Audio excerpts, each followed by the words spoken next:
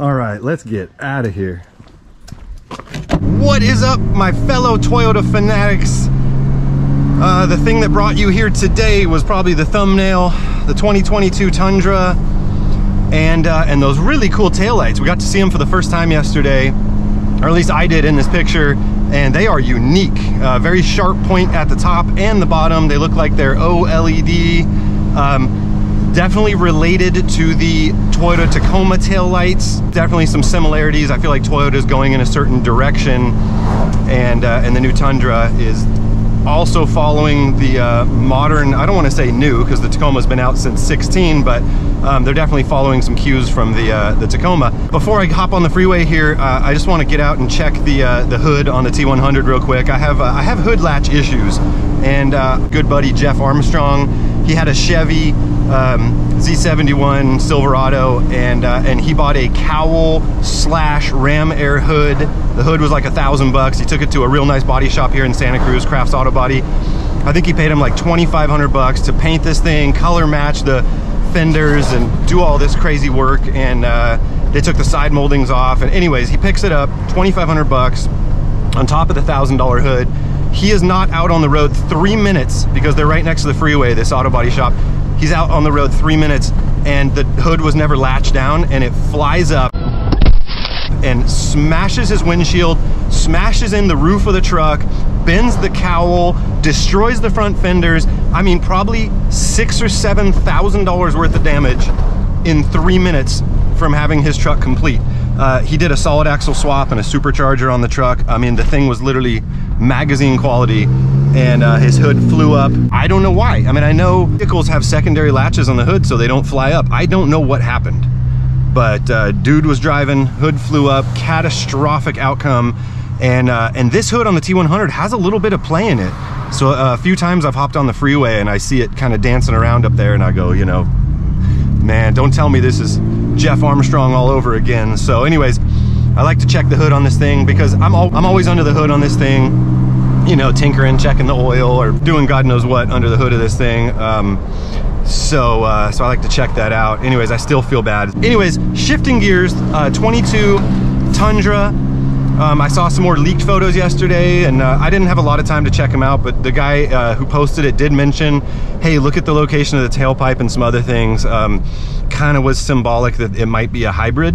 And I'm not surprised. You know, as we've learned here, Toyota seems to be going more hybrid than full electric. It just seems like what they're into. And there's certain things I've seen online where people are bashing Toyota, you know, they don't know what they're doing. I guess they just put forward some paperwork or something to try and extend the amount of time you can do hybrid vehicles before they have to go all electric. I don't really know, but I will tell you one thing, and anybody disagrees with me, leave a comment down below.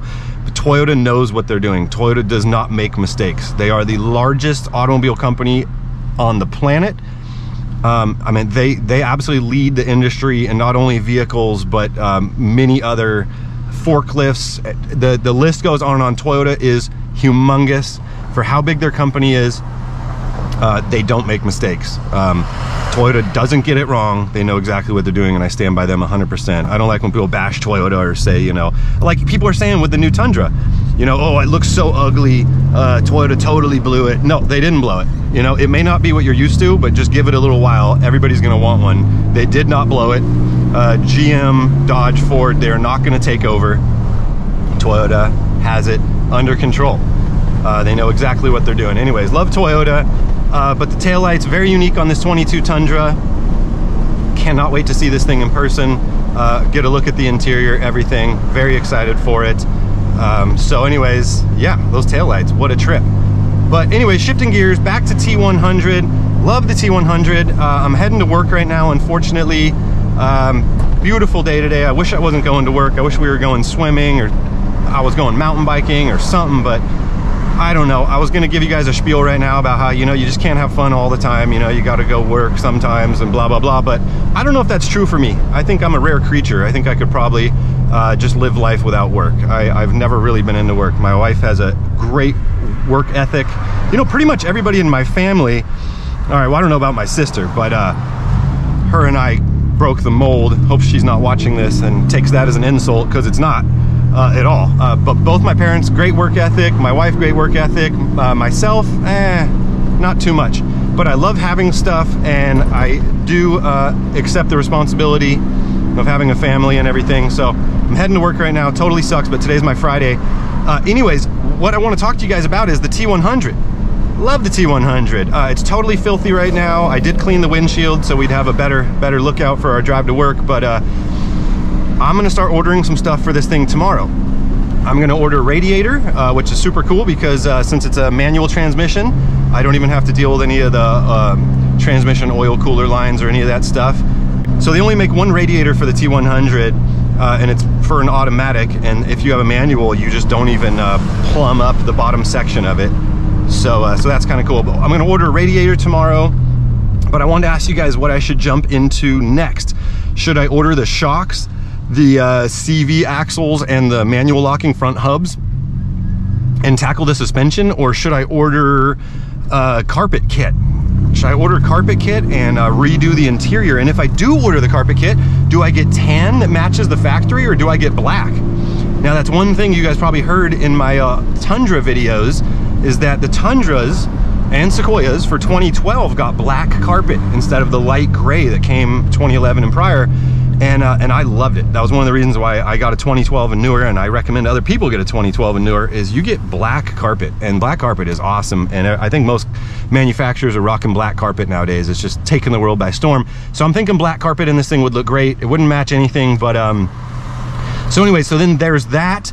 I also need to jump into the engine, pull off the timing cover, check out the timing belt, spark plugs, do a whole fluid change out and everything. I also need to tackle the plexiglass back window. I don't know if you guys can hear it rattling or making noise on this drive right now, but that thing's driving me crazy. Also, it'd be nice to know that cab's more secure too once we get rid of that window. I don't think most people know, but you could just walk up and punch right through it and be inside the vehicle in 2 seconds. So I'd really like to get that squared away. So I just wanted to ask you guys where you think we should go. Should I do the suspension, order up the carpet and jump into the interior, more cosmetic stuff, do the back window? I don't really know. Oh, also the stereo too. I need to switch out the stereo. This thing has like a Pioneer DEH something from probably 20 years ago. I just found out the other day that apparently if it's a Pioneer DEH, if those are the first 3 letters of the receiver name, then it has the same wiring harness. So supposedly it's the same wiring harness in 2021 that it was 20 years ago on that thing. So I guess I'm gonna get another DEH Pioneer of some sort, and we'll see if it's a true plug and play. But I got to get some music going in this thing, and then I think I'm just gonna do door speakers for right now. I don't think I'm gonna do subs or anything. I just need to get some tunes in here. I get off work, like driving home, just listening to the back window plexiglass rattle is the only thing I got. Now I do absolutely love the sound of the 3.4 in this thing. It is music to my ears, and I could probably just listen to that a lot, but just some music in the background would be great. So I gotta tackle the stereo also. There's a lot to do. As a matter of fact, I should write down everything, and I'm gonna show you guys a list right now of all the things I need to do, and then you guys can tell me what order you think I should do them in. But I'm gonna get on this. You know, normally when I buy a vehicle and I have a bunch of stuff to do to it, I just want to rush through it as quick as possible and just get it done. But I'm thinking maybe I should slow down just a tiny bit on the T100 and enjoy myself. You know, it's the journey, not the destination, right? Yeah, who knows? But anyway, so that's what we're doing. So I'm gonna show you guys a list here in a sec of all the things we're gonna do. Let me know what order you think I should do them in. Can't wait for the 22 Tundras to come out. You know, with the way that car sales are these days, the way people are buying cars, it's like I'm afraid that there's never just gonna be like 80, 20, 22 Tundras on a lot, and we can go check them out and see all the different models. I'm always fascinated by, you know, how much of a base model are they gonna make? You know, they used to make like a Tundra that had like vinyl floors, and the car companies are kind of getting away from that. They're kind of doing just high end. They want to get your money. It doesn't really mean a lot for them for you to save a couple grand these days. So super intrigued what the model lineup's gonna look like. Pretty much everything. Can't wait for the 2022 Tundra. So we'll stay tuned for that. We got T100 stuff going on.